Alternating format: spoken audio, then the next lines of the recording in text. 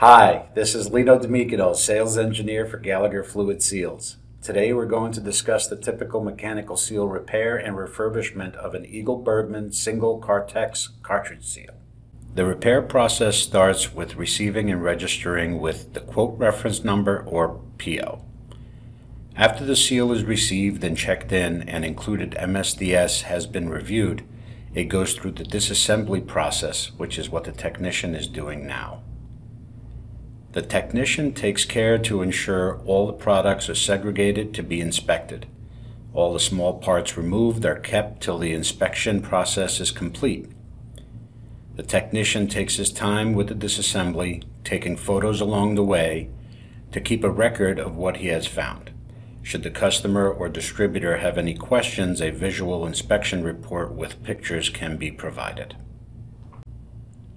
After the seal is disassembled, it goes through a cleaning process. What you see here is an ultrasonic cleaner.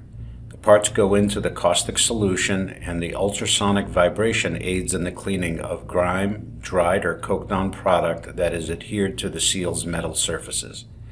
After the ultrasonic cleaning, if there is product that is coked up that did not come clean through the sonic bath, those parts would go through a glass bead blaster for further cleaning. He will use the bead blaster to clean up the parts completely, as shown here.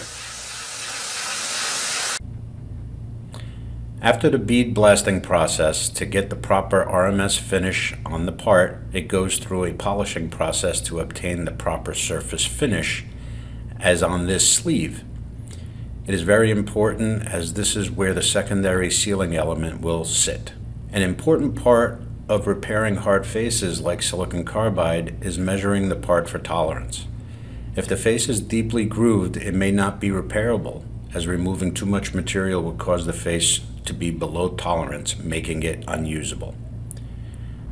The technician will also check the faces to ensure there are no nicks or scratches that can't be lapped out. That will determine which parts will need to be replaced or can be lapped. After the seal face is lapped, it is checked for flatness. This machine, which is typically called an optical flat, uses a helium light that is shown from underneath. It reflects off of the optical flat onto a mirror below, creating these light bands you see here. Between each one of those light bands is about 23 millionths of an inch of flatness. If the part is not at the desired flatness as required, you can go ahead and continue the lapping process until the desired flatness is achieved. That is what the technician is doing here, lapping the face by hand in a figure-8 pattern, and will test it on the optical flat again. Prior to the assembly of the seal, all of the items are inspected again before going forward with assembly to make sure everything is round, nothing is egg-shaped, like the sleeve shown here. All of the secondary seals, O-rings, gaskets will be replaced. All of the springs and set screws are replaced as well. In a situation like this, it's too much material to lap and will need to be replaced.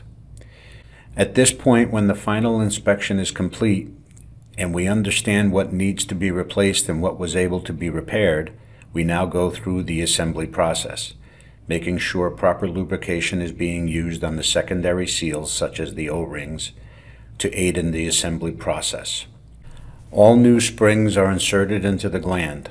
Test to make sure the stationary face is not hung up on anything and that it is properly engaged into the anti-rotation pin. The faces are meticulously cleaned prior to putting them together.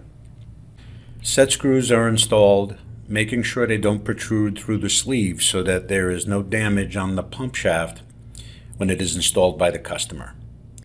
After the seal is completely assembled, they come here to the testing area and they are tested with air pressure to 25 psi for 5 minutes.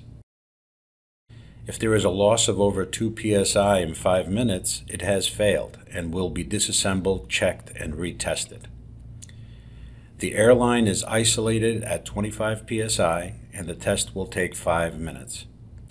If after 5 minutes the seal has lost 2 psi or less, the seal has passed the pressure test and can be shipped to the customer.